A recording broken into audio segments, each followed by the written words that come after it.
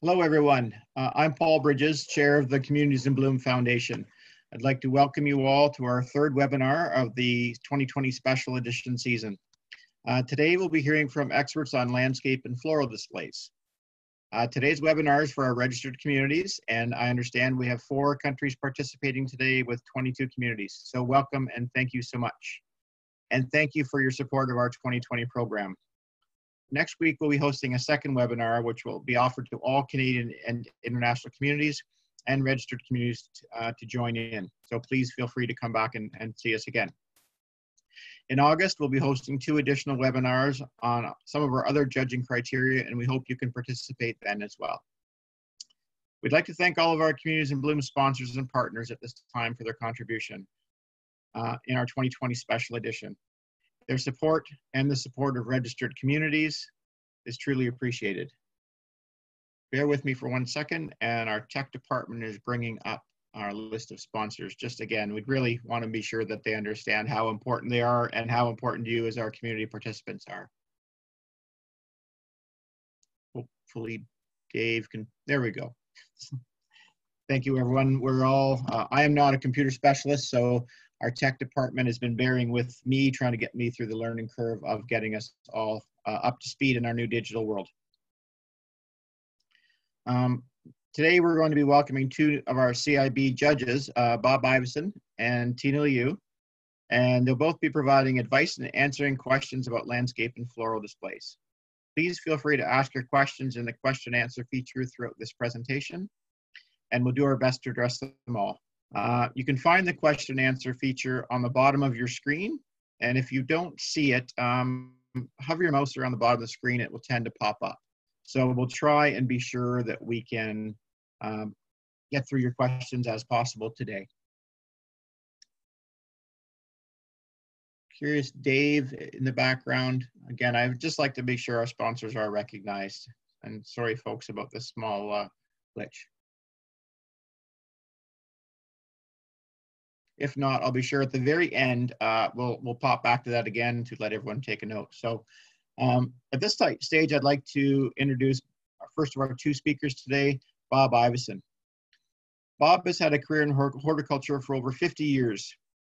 And over that time, he's gained a vast amount of experience and knowledge, and he's happy to share that knowledge through the CIB program. Bob started his horticultural career with the Royal Parks London, followed by study at the Royal Botanical Gardens at Kew.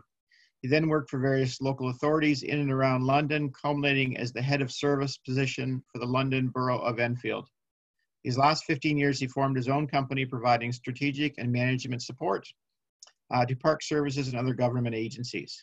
Now retired, he still has active involvement in many horticulture-related programs, and today Bob will be focusing on landscapes. Thank you, Bob, and welcome. Thank you very much, Paul. If I can just share my screen. Okay.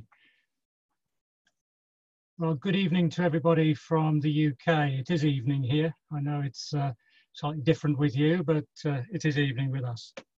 So I'm going to be running through the criteria and showing a few images to illustrate the categories. Some of the images you may not exactly recognize, but really are there to make you think a little bit more. Next week, I will be showing a lot more of the outstanding community examples that I've seen on my judging tours. And then you can also see what can actually be achieved when all the community work together.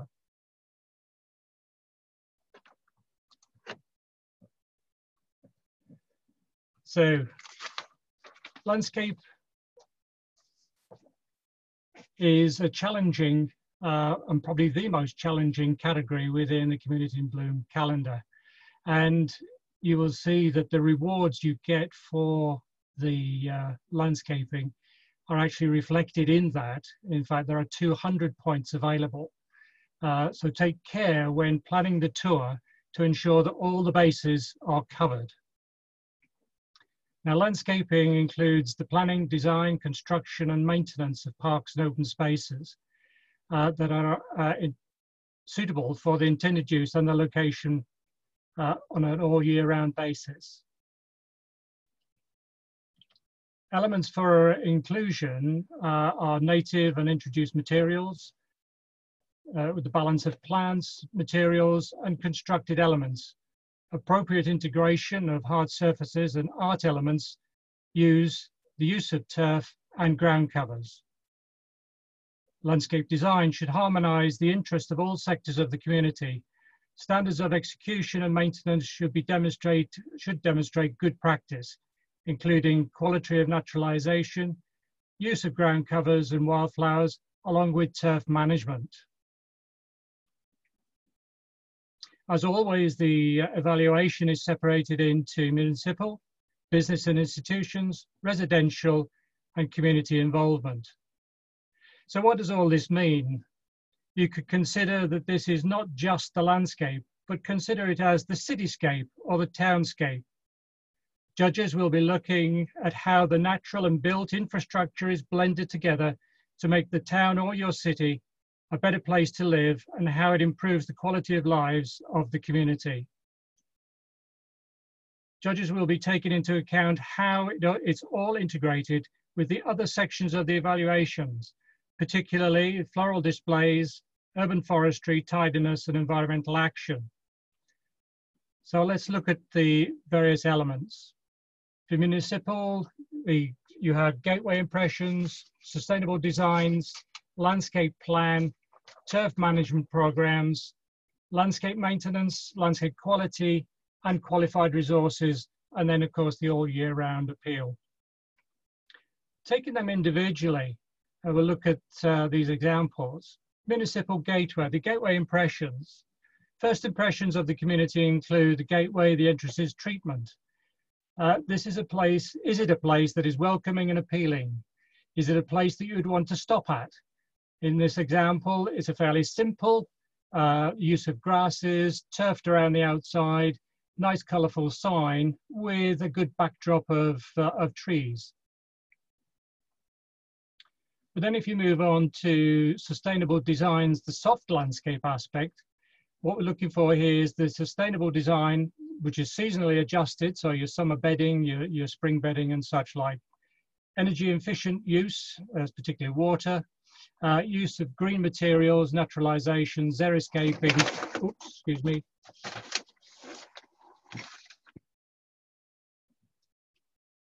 xeriscaping, suitable plant varieties, including pollinator friendly, traffic calming and bank stabilization. Here you've got the use of the poppies and wildflower mixes adjacent to what is a community garden. And then on the right-hand side, it's a traffic calming measure related to the introduction of cycleways. Hard landscaping. This is the urban and civic design standards for streetscape of public places. Flags, banners, public art, fountains and site furnishings, signage, seasonal designs and decor walkways and paving materials. In this instance here, this is in Seoul in South Korea, where we have what is ostensibly a simple waterway. In fact, this was a covered river with houses on the top. The community decided that that was not the best way to have a sustainable water system. So the houses were demolished, the cover was taken off the river. They created a walkway, embankments, tree planting, there are splash parks, fitness parks, and other entertainment spaces all the way along it. Fantastic achievement. So a landscape plan is another aspect. This is the integrated, implemented throughout the municipality. Communities may have a city or town master plan that zones the areas for residential, business and retail, etc. Judges will be asking whether there is a landscape plan to go alongside the master plan to determine how the natural, green and built environments are integrated. This will give you an overall impression as to how the community is approaching its city or townscape. Now, some smaller communities may not have a written plan. So through conversation, judges will be assessing how the community has evolved and intends to go forward. Turf management programs. Here we're looking for the integration of pest management, plant health care, alternative solutions to disease and infestations, and when appropriate, increased naturalisation and adopted maintenance programmes. Landscape maintenance. Does the community have policies, standards and best practices and programmes that set the standards to be achieved across the city? They may not be a single standard, but variable ones depending on location, but they are all planned. And it's the same with landscape quality. The landscape maintained to appropriate standards, specifications, and best practices. Qualified resources. Now we're looking for qualified personnel, including the seasonal staff, and or in place of training programs and qualified experienced contractors. Equipment needs to be well maintained and appropriate for the task. And year-round usage. Demonstrate year-round opportunities and programs for education and use of parks and open spaces. Urban agriculture, community gardens, parks and recreation programs. Here you have Churchill Square in Edmonton, used as a water feature during the summer, kids play in Splash Park, during the winter it's used for ice skating. And then at other times you have the community events and programs that therefore entertainment and social interaction. Moving on to business and institutions, you have sustainable designs, integrated plan, and maintenance quality as the three sections.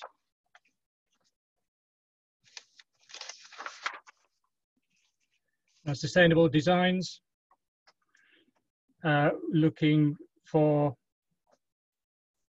energy efficient use of green materials, naturalization, xeriscaping, alternative ground covers, and urban agriculture. In this instance here, this is in Edmonton. The building is to LEED's Platinum standards. It's a workshop and design center, but also includes a restaurant. And outside they grow their own vegetables and herbs for inclusion in the kitchen. Rather excellent example. An integrated plan. This is a contribution to urban and civic design and public green spaces above requirements, such as public art, streetscape, site furniture, fountains, and innovation in concept and design. In this instance, in Coquitlam, it's the rapid transit, skyway from Vancouver Metro into Coquitlam. Each of the stations is similarly designed. The landscaping is comparable to the city included materials, and it provides a consistency all the way through the network.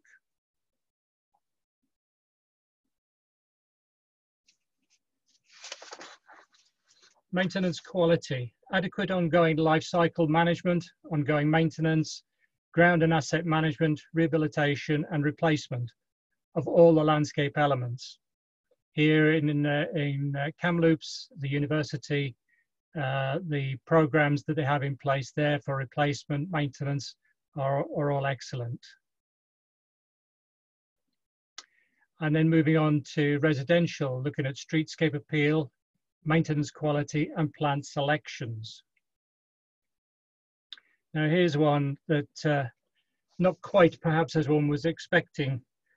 In a community program, what we're looking for is urban agriculture, community gardens, yard of the week, volunteer parks, maintenance, and all year round appeal. This one makes you stop and think and wonder why he's done this. And it's really to start a conversation.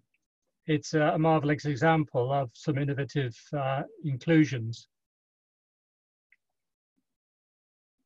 But here you come back to the standard of maintenance quality with lawns, trees, and shrubs with demonstrated results.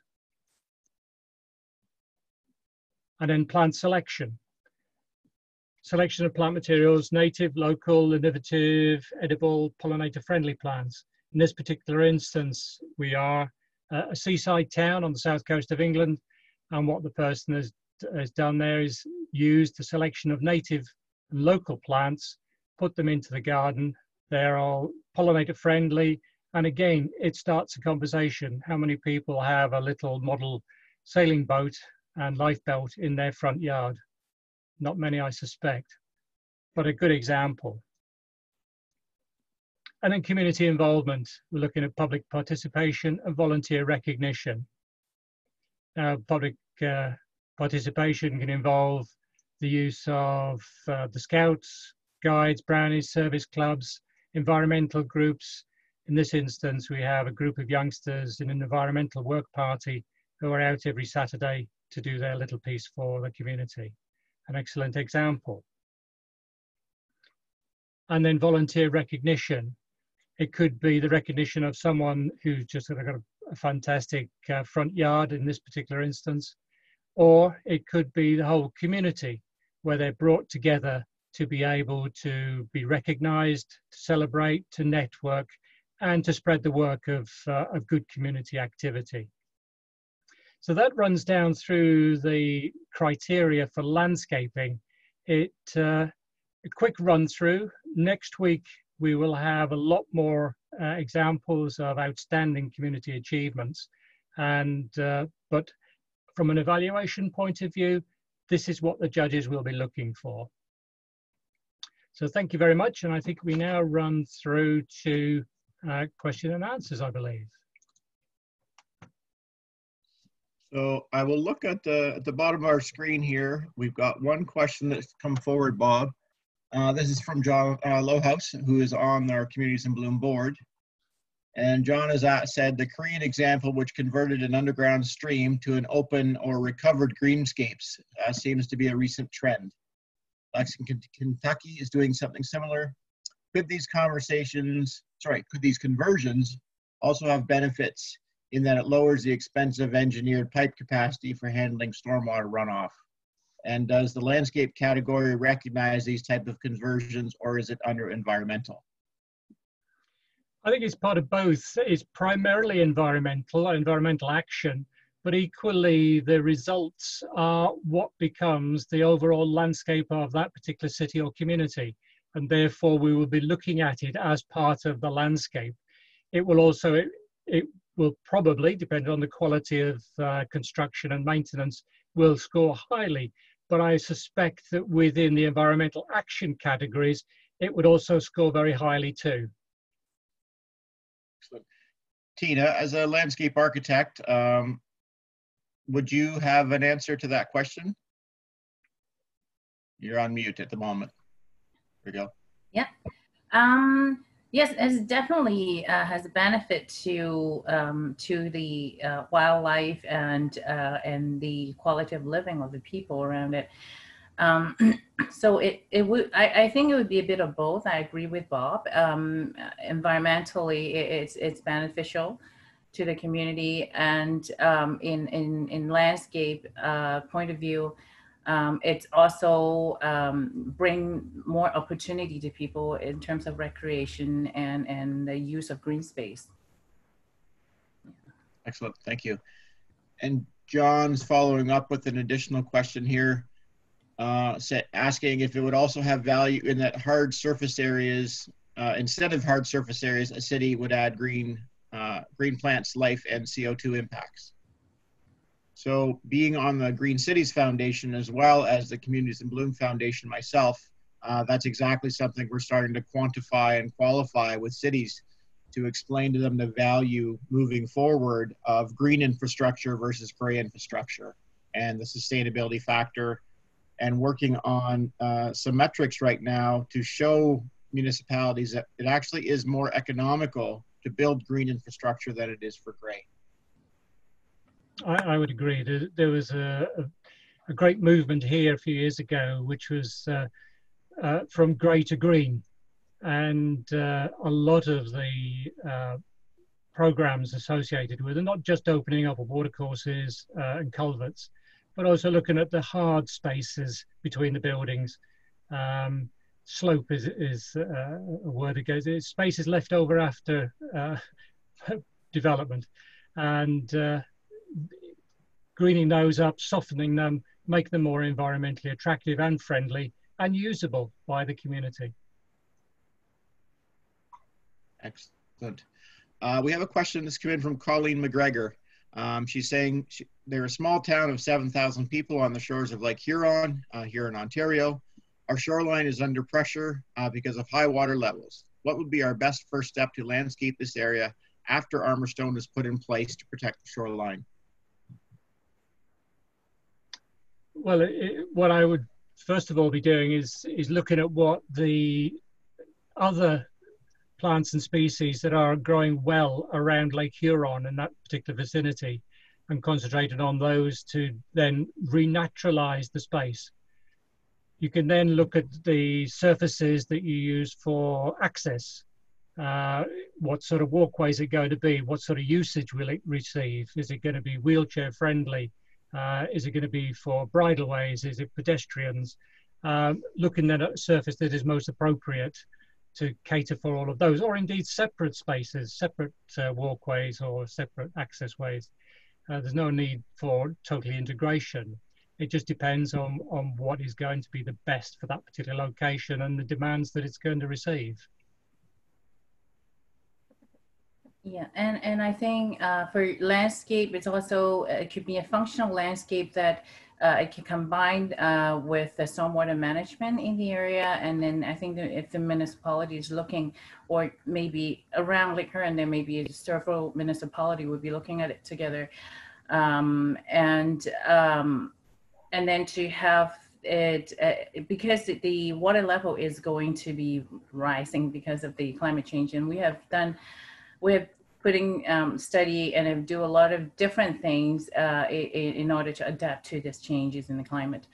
And the shoreline management, it's definitely a pretty hot topic right now, and I think around Ontario and generally in Canada, as we see the water level rising. And dealing with flood issues and what my personal experiences with the flooding along the Ottawa River and with the where I work as National Capital Commissions, we have been establishing the shoreline, pretty much reconstruct some part of it so that it would stay strong, and also looking into conserving the wetland area, the natural area that's around these the shorelines. Were supposed to help out and soften the landscape, and also taking into the extra amount of water when they're doing rain event or flood events. We're probably looking into environmental, this is a part of environmental engineering as well. And so it would also be a combined effort with the environmental side of the municipality to work on this. Great, thank you, Tina. I'm a practicing landscape architect as well, and that is a big focus of work we're seeing more with the Great Lakes water level rise. So yeah, definitely looking at different options on best uses, as Bob mentioned. How do we protect the shoreline without, creating a seawall which limits habitat? So therefore, trying to bring in, plantings as one alternative, and really, as Tina mentioned, also protect the naturalized areas and wetlands that are in place to help slow down some of this degradation. So, John Lewhouse has an additional question here, and then after that, I think we'll move over to Tina's presentation. But John has asked, from a judging perspective, do judges differentiate between how floral beds invest in perennials versus annuals? Concerned with the fact that perennials are harder to time for color, but then annuals are more expensive. What would a judge's recommendation be versus perennials versus annuals? That's a great environmental question as well.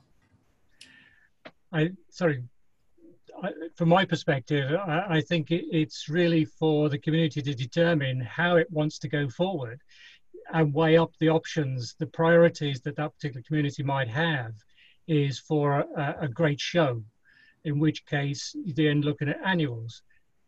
They then have to take account of the fact that if they do that, then there is a cost to it, an environmental cost in a way, with watering, maintenance, management, and so on.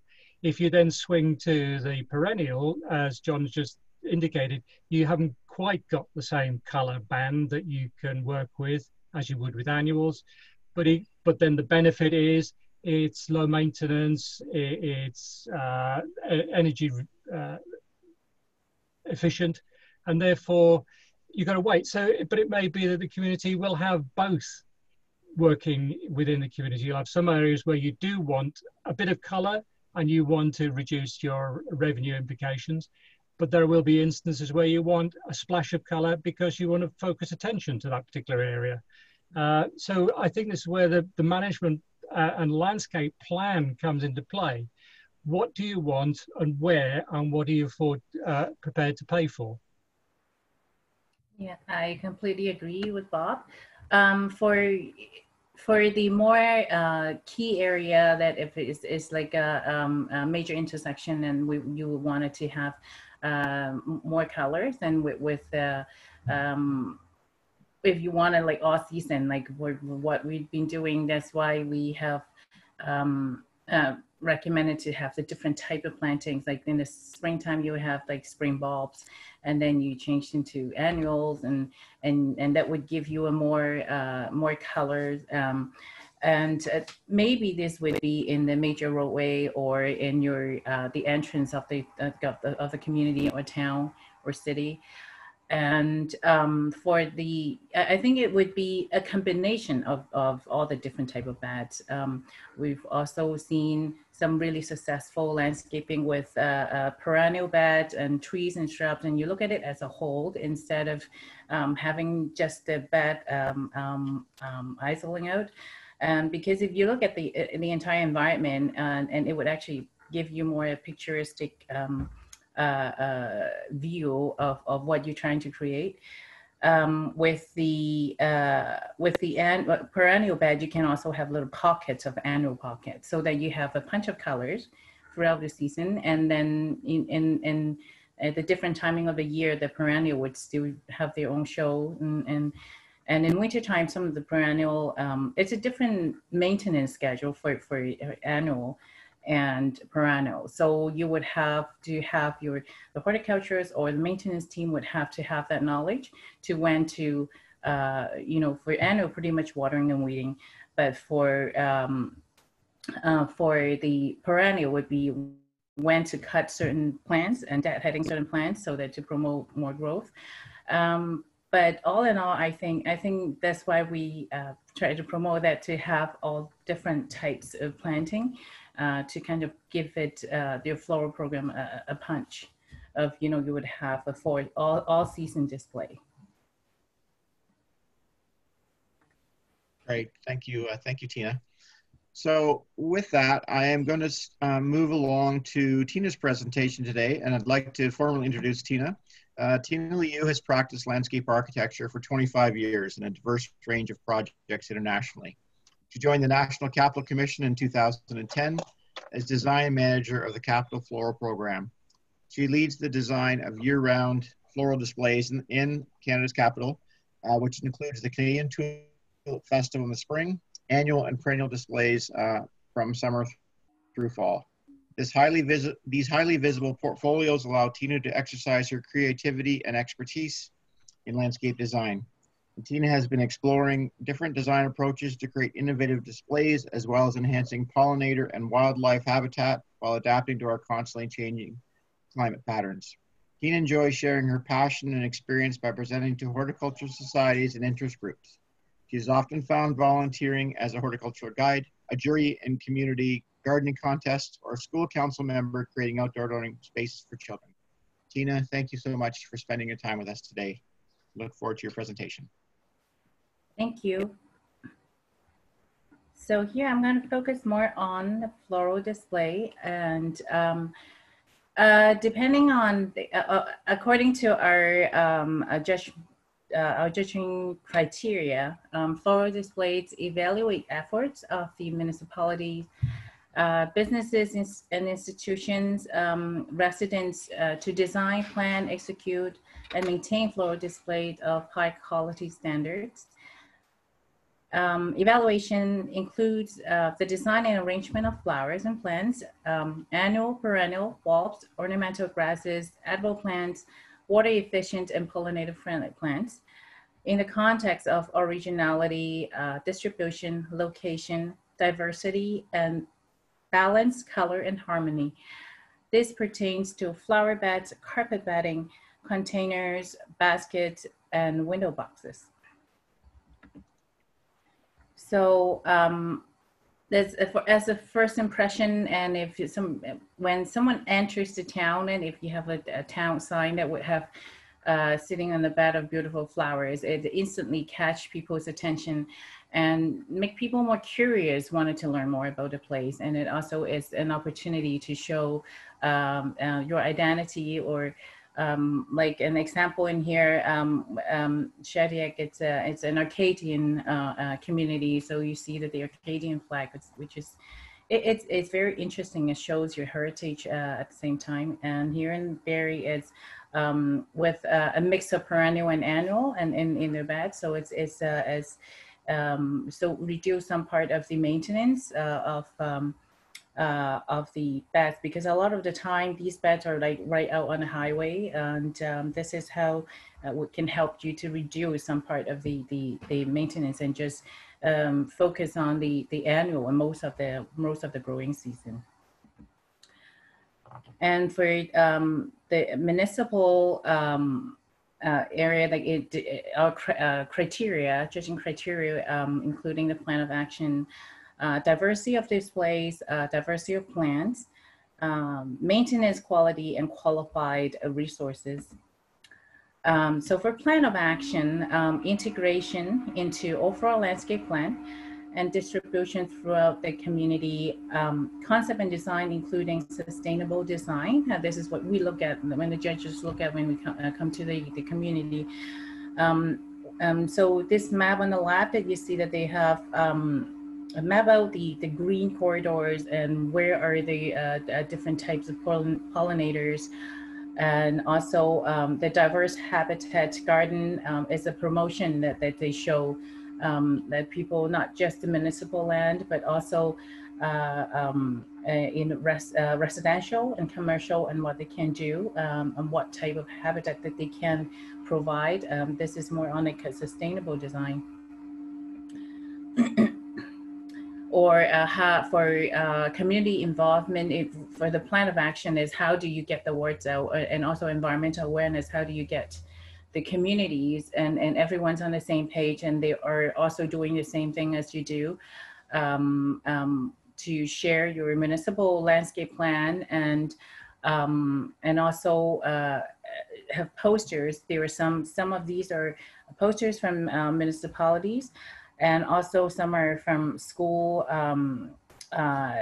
school poster contests, and showing that, you know, how it's educational, and also we actually get more people to involve. And diversity of displays, including flower beds, raised beds, planters, hanging baskets, window boxes, carpet bedding, and mosaics. And so here are just the example of the different type of displays. So traditional flower beds, and also the raised bed. The one that you see here is also the raised bed on the left, lower left corner. It's the planting bed with the Lysimachia is perennial. It stays there, and the bulbs, the tulips would change into annuals, and then over the season. And then there are the different types of floral display that you can play with baskets and planters, big planters, small planter, combinations of planters, and window boxes as well. And the diversity of plants. So we talk about the annuals, the perennials, bulbs, and mix of different bulbs for summer, for the springtime. And then you would change to annuals, and then the perennials kind of come up behind, like when the bulbs are done, and ornamental grasses, and also the pollinator-friendly plants. And here is showing a hydrangea that has it has a ton of bees on it. And as for municipal maintenance quality, then we talked about that. Bob has talked about that in the landscape section. So in a floral display, very importantly is the watering, the fertilizing, the weeding, and deadheading and all that. So to maintain a clean edge, so you would see that it's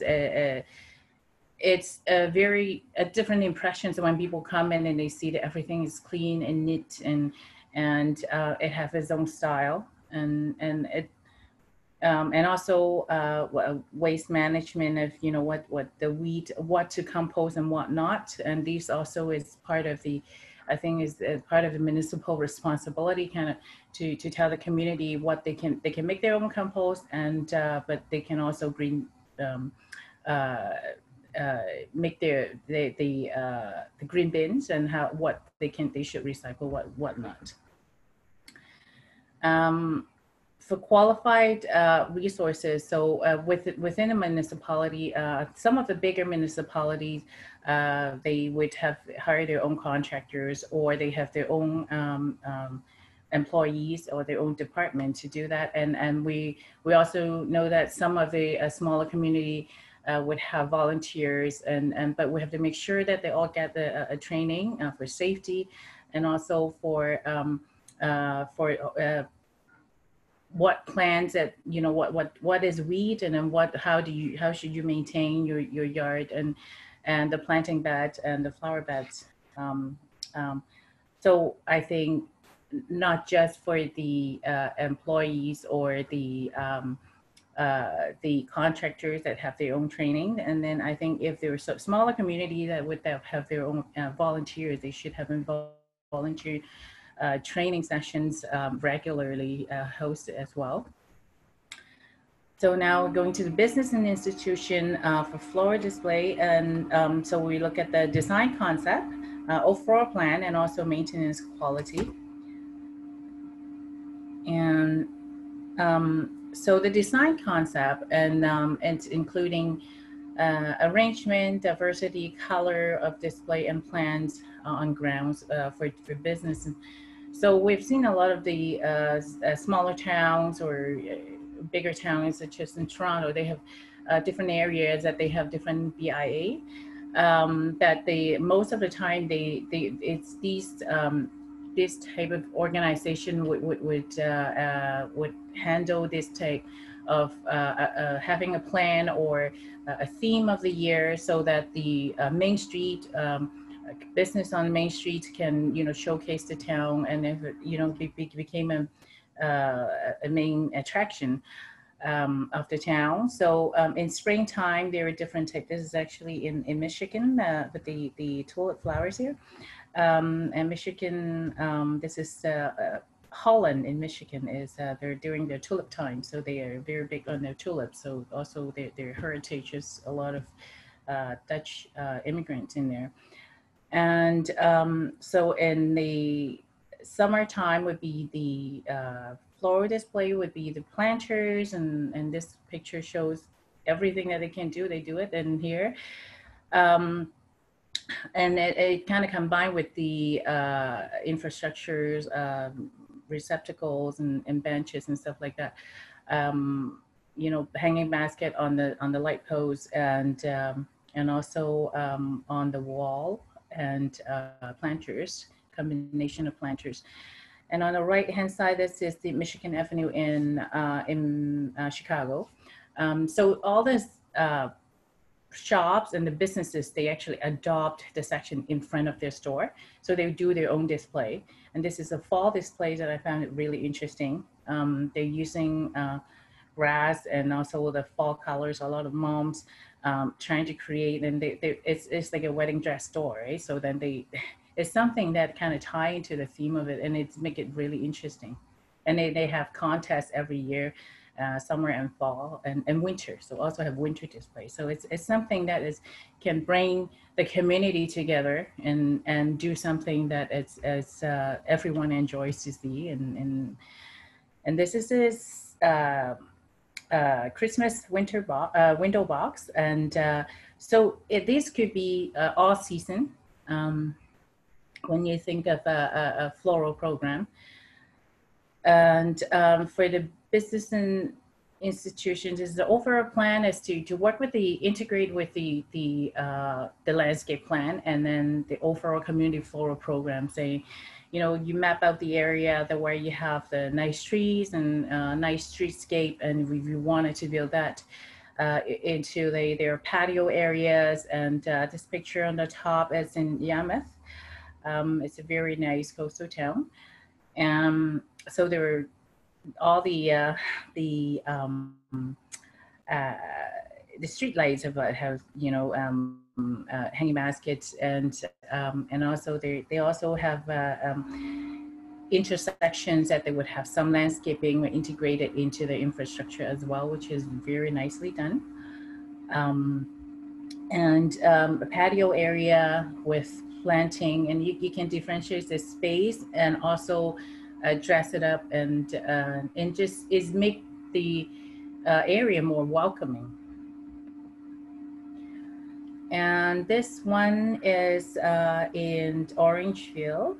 It is the one on the left. The secret garden is actually in front of a library that was maintained. The display is maintained by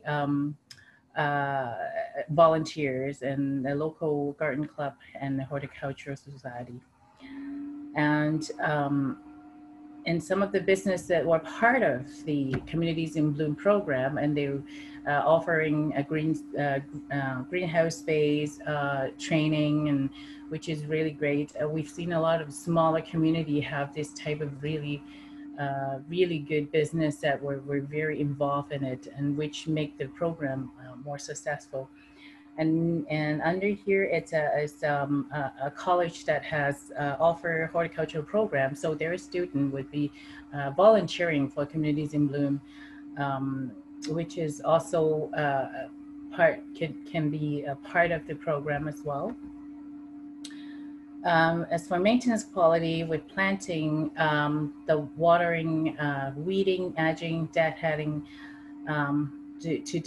with demonstrated results. Is, you know, we all know that, you know, with gardeners, and they always have to water and weed if you want to keep something, keep your plants looking like nice.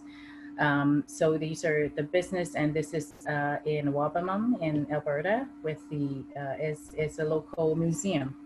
But the local garden club, it's the Communities in Bloom organization also is helping with the landscaping throughout the town, which is really interesting as well.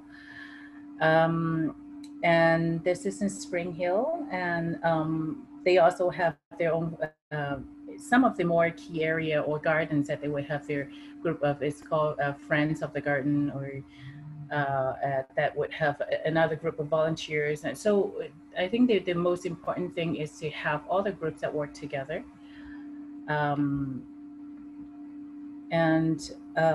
For the residential, it's one of my favorite picture. This one is a residential home, Grandma and Grandpa's place. It's in Wabanum as well. It's a very small town, but it's a very friendly, nice town that everyone loves flowers, just like a lot of the Canadian towns. With the concept and design and maintenance quality as well. So for residential, including the concept and design, including arrangement, diversity, colors of displays and plants, on residential properties, including pollinator gardens and or inclusion of pollinator plants in gardens. So this picture here is showing, oh, sorry, the last one.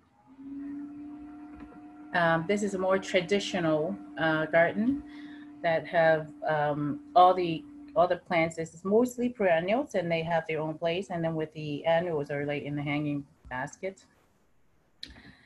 And this one is more of a wild garden, but in an English garden kind of feel, but it also is a mix of annual and perennial, and it has a slightly different type of maintenance, I would say. But if you keep the ground full of, you know, flowers of plants that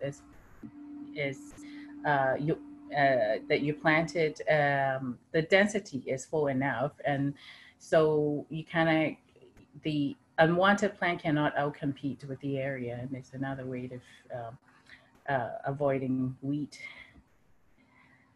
And concept and design, these are some of my favorite places that I've been to. And the residents really have very personalized space, but it's very, very interesting.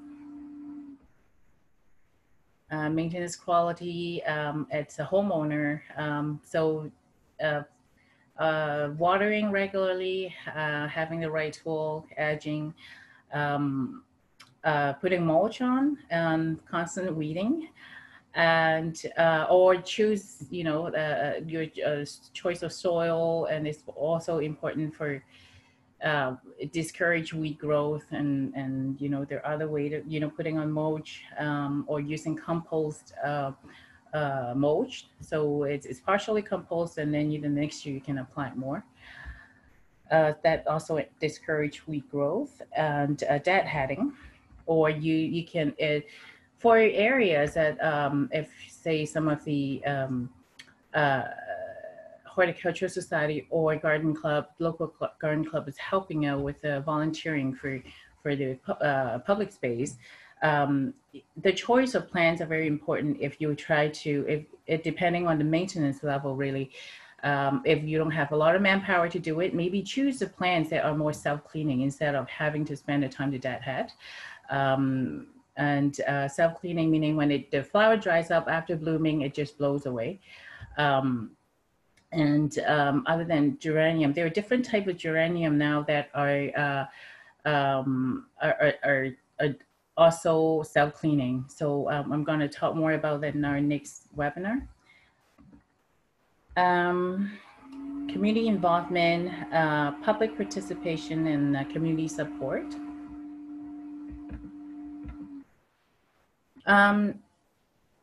In public participation in community projects, volunteer initiative, including children, youth, and outreach programs in floral display, including promotion and organization, etc.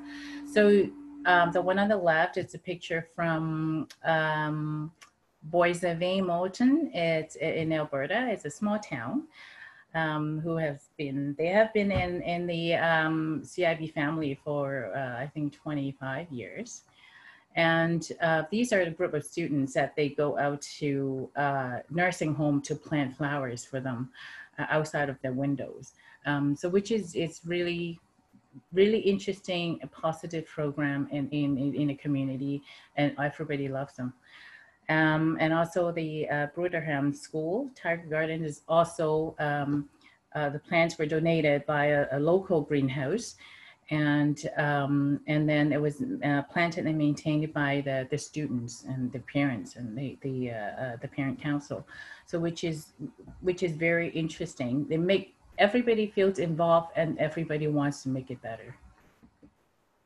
And this is what community is all about.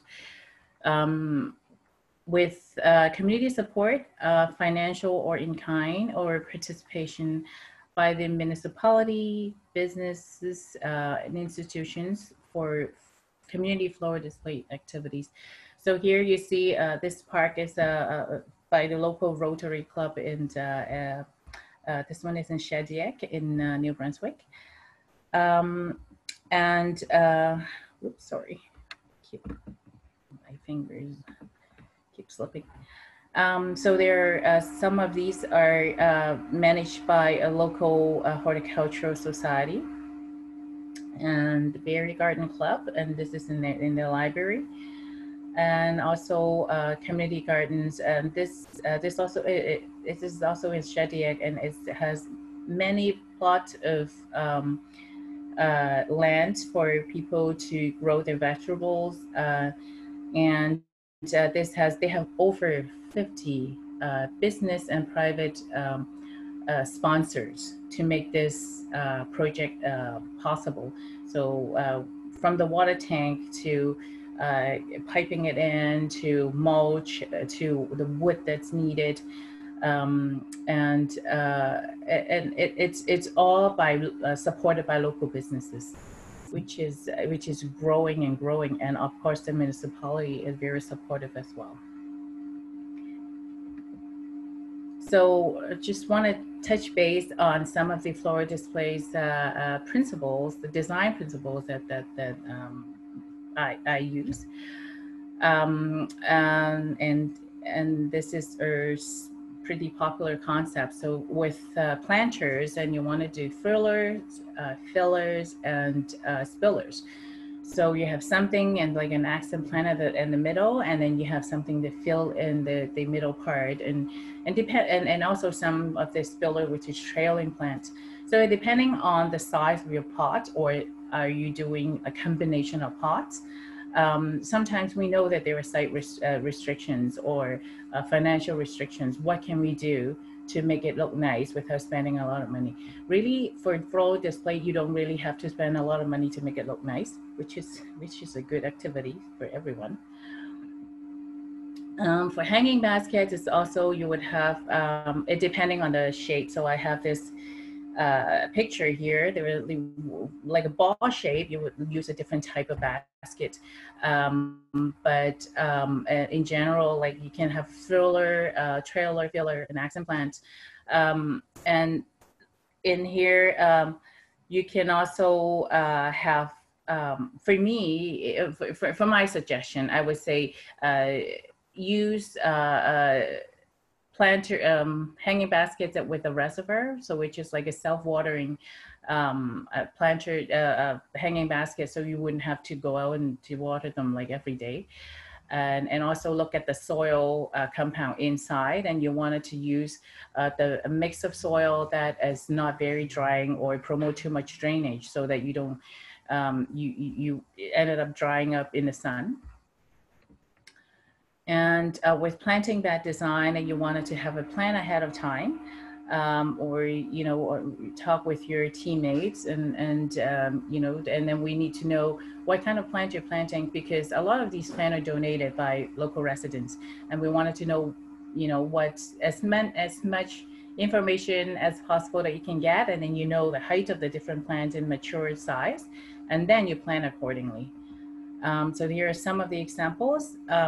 So the one on the left is more traditional, like a stepping type of landscape of floral planting, flower beds. And on the right side is more like a whimsical type of planting, mixed planting, mixed height, mixed texture, mixed colors. This is the one on the upper right-hand corner is our silver garden for the 25th anniversary of the Communities in Bloom garden that we planted in Ottawa. It's about 450 square meters. So this is the silver garden.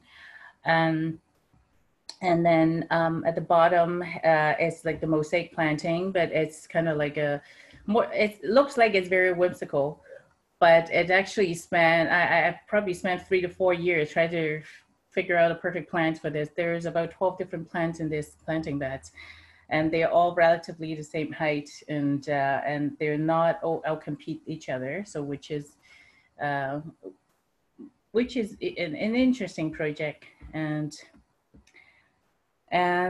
more design ideas. And so I always like to mix vegetables in my design. The one on the left is actually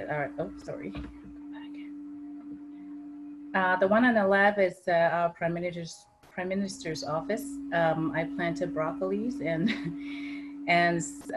this one is called the green balls, and cigar plants, it's an interesting materials. So other than, I love begonias, impatiens, and petunias, but they could be very they're tried and true plants, but sometimes you can mix in other stuff that you like. And on the right side, it's millet, and it's a different color theme. So this is a new cinnamon petunia, and it's just a mix of the color, and so also depending on the size of the planter. This is 4 planters put together. And just some idea on the left, it's very colorful, but these that on the left, there's no one single flower, it's all foliage. So which also is a good idea, an area that is less maintenance, and it's just pretty much just water. There's no deadheading or anything, and it stays nice. This one of my favorite colors is called Redhead. On the right, you see this is Brussels sprouts. It's mixed with salvia. So and then at the back is the red kale. It's in one of the parks and as a planting bed. So it's just to share the idea to use different type of materials and make it interesting, not necessarily more expensive, because these vegetables you can pretty much seed it at home, or even in a small greenhouse, or purchase them. And so a lot of tips for success, it's having the proper tools. We're going to talk more about that next week. What is a good weeding tool, for example, or edging tools. And for a good source of soil, and you need to know what type of soil that you're using. So it would actually help you plan around with the watering schedule and all that. A good source of plant materials, whether they are purchased or there are local youth group that we're planting in a greenhouse or a local greenhouse business. And we know that the different size of community, they have different resources. So it's really depending on the individual community. Choose the right plant for the right spot. This is very important. We always have to look at the tag to see if this is a sunny plant and you put in a sunny location. Otherwise, they would just fry in the sun. And also, I wanted to talk about wildflowers, and we're going to talk more next week. Wildflower, and depending on where the source of the wildflower, make sure when you plant a wildflower mix, and it is a local wildflowers and not from another province, because one is a wildflower or native to one province may become an invasive species in another. So we need to look at the list of what is in the mix and then decide what to plant. And then plan ahead with your team so everyone's on the same page. And weed control and watering schedule that everyone's agree on, and then enjoy your garden therapy, and then celebrate the result of your hard work. Thank you. That would be the end of my presentation. Great. Tina, thank you so much for all those wonderful inspirational photos and your guidance on that.